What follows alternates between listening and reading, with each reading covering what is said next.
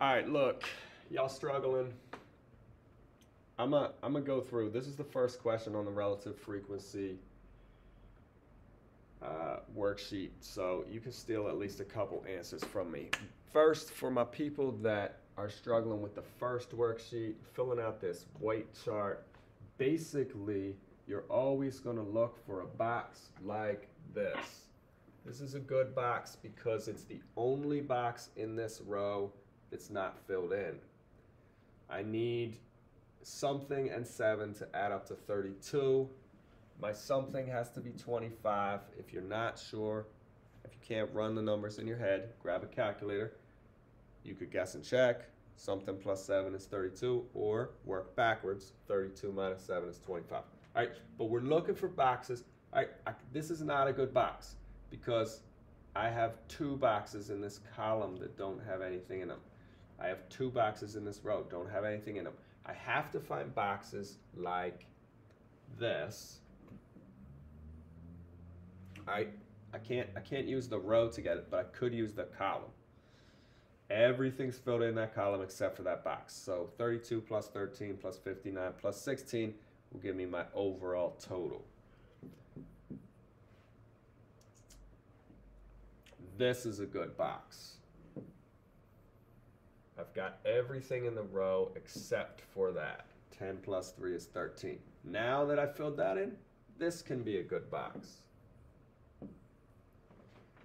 7 and 3, 10 and 13, 23. I need 5 more to get up to 28. Now, this is a good box.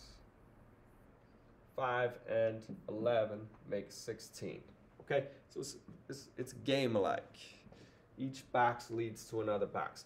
When you get to your very last box, that's a check box. Did I do everything right? If I did, then I should get the same number in my column that I need for my row. So 46, 57, 67, 87, 92. 92 from my column, 92 plus 28 equals 120. Cool. I've got that filled out properly. All right, so that's the regular two-way frequency table. Now, I told you there are 3 different ways that you can turn a regular table into a relative frequency table.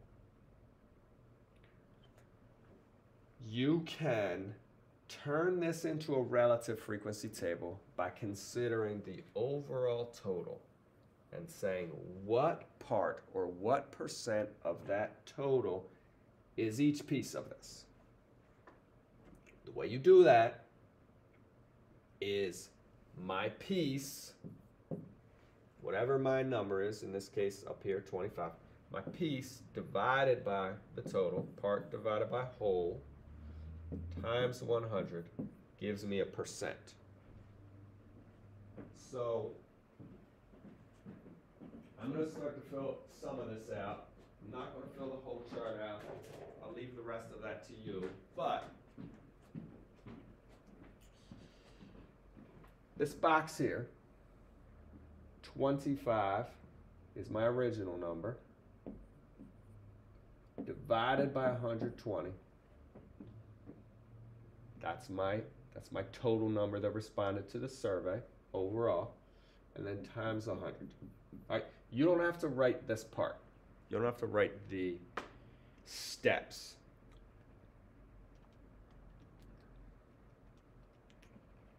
Type it in a calculator, and I get 20.8. All right, that's close to 21. So I'm going to call this 21%.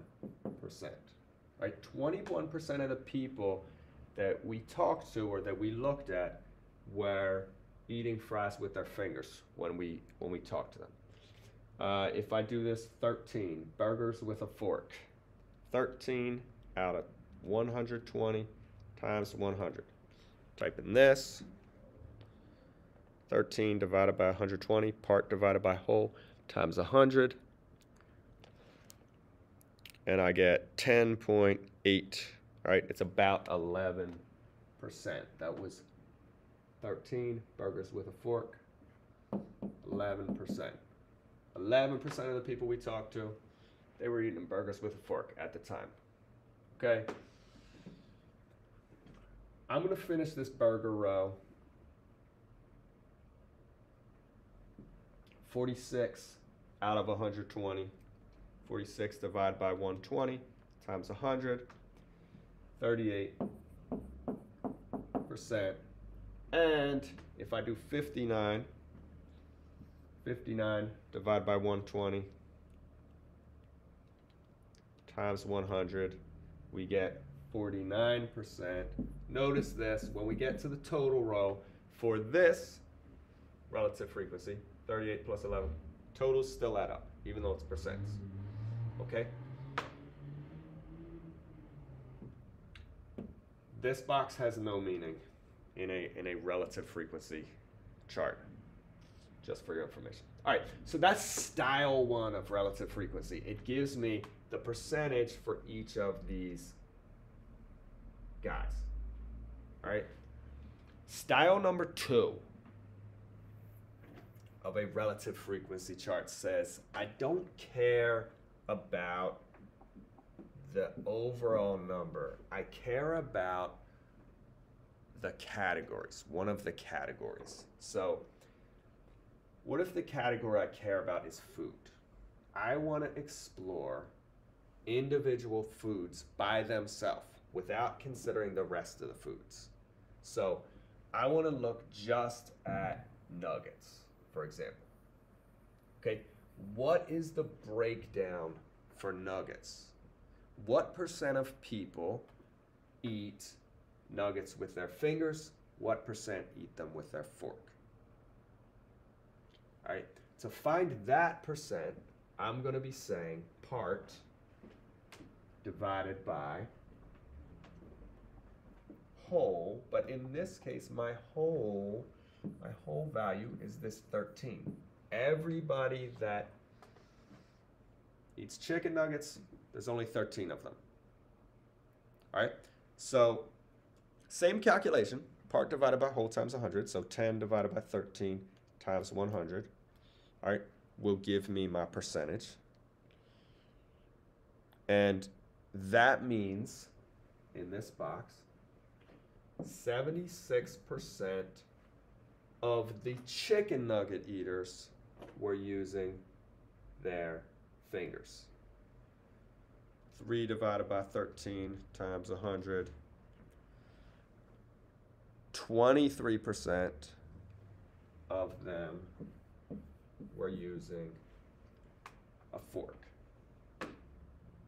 If I do this table correctly, the numbers in my nuggets row should add up to 100%.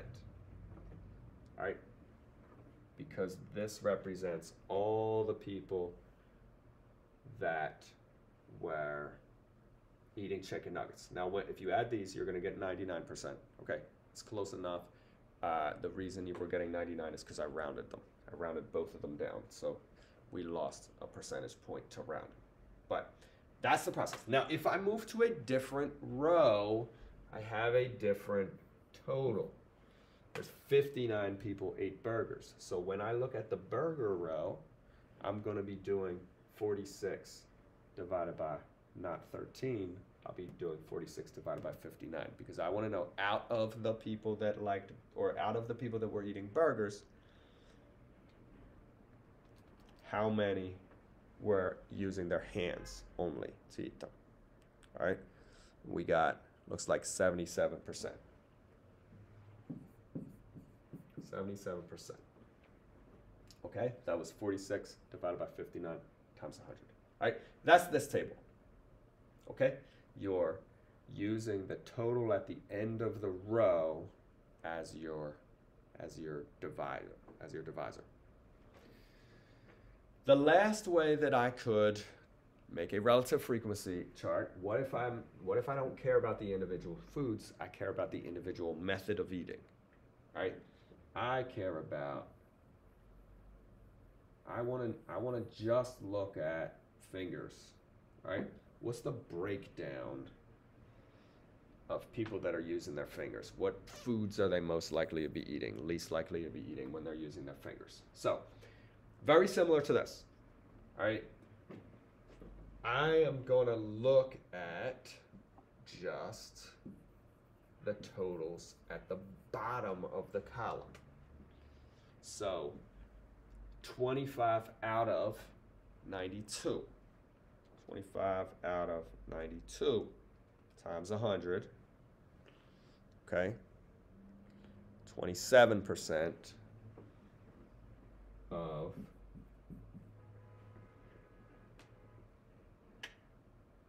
people that eat with their fingers were seen eating fries. All right, I'm about to do this whole fork column for you. For the fork column, it'll be 7 divided by 28. We'll use 28. 7 out of the 28 people who were using a fork times 100. 25% of people that were using a fork were eating fries. All right, 3 divided by 28 times 100.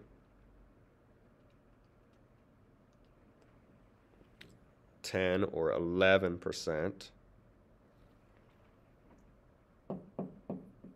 of the people using the fork were eating nuggets. 13 divided by 28 times 100, 46%. And lastly, other, 5 divided by 28 times 100, 18%.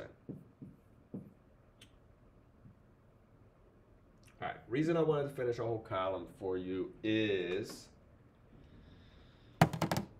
when we used the totals at the end of the row, I said you can check if you did it correctly because your rows should add up to 100%. Okay? When we're using the total at the bottom of a column, we can check it because our column should add up to 100%. 25, 36, 76, 82, 90, 100. 100%. Marker no longer working, but column should add up to 100% if you've done it correctly and you are basing your percents column by column. Okay, that's the 3 different ways that we can have relative frequency show up. And really, the follow-up question would determine, the follow-up questions would determine which one do we want to use. If I'm asking a lot of follow-up questions, I care a lot about the method that people were eating in. This one will make the most sense to you. If I care a lot about the food that people were eating, this one is going to be more helpful. It's going to make more sense. If I'm looking at an overall picture, I'm looking at, or if I'm looking at individual box by individual box. If I want to say, how many people do I expect to eat burgers with a fork if I find 1,000 people in this, in a new study? This will be more helpful. I'll say, burger, fork, 11% of 1,000, 11% times 1,000 is 110. I would expect to find 110 people. All right. Hope that helps some of you that were lost, confused, or absent.